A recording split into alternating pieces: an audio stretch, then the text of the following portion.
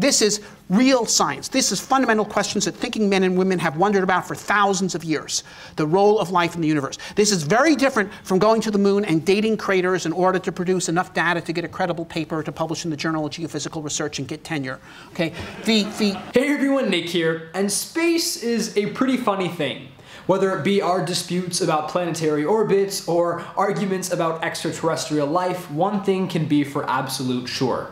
Uncertainty plays a huge, if not monstrous, role in any effort we have in the cosmos. And that's also what's the most beautiful thing about the science and astronomy in particular, because you never know what new research is going to come out and blow your mind next. Like evidence of a 9th planet that just might be legit enough for us to take action on it. Let's check it out.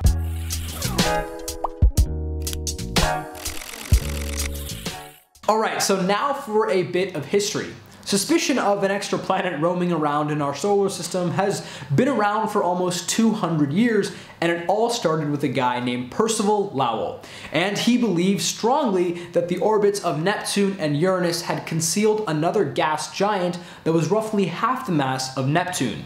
Unfortunately, Lowell had ended up dying in 1916 without enough proof to back up his claims.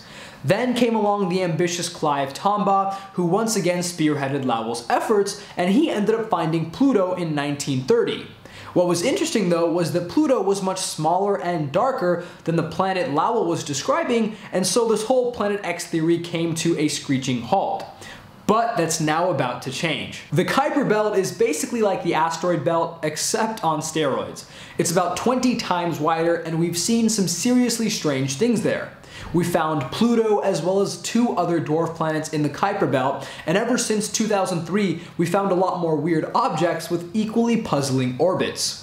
Now, the Kuiper Belt lies just outside of the solar system, which is kind of why we had the whole Pluto is but it's not a planet controversy. But anyways, CalTech began mapping the orbits of all these very weird objects, and they found evidence of a potential 9th planet.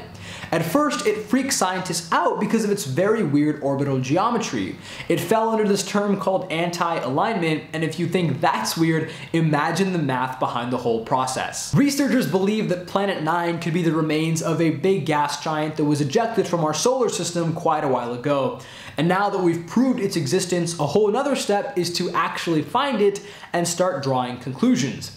But I don't think that should trouble us too much because we always find some way to figure it out.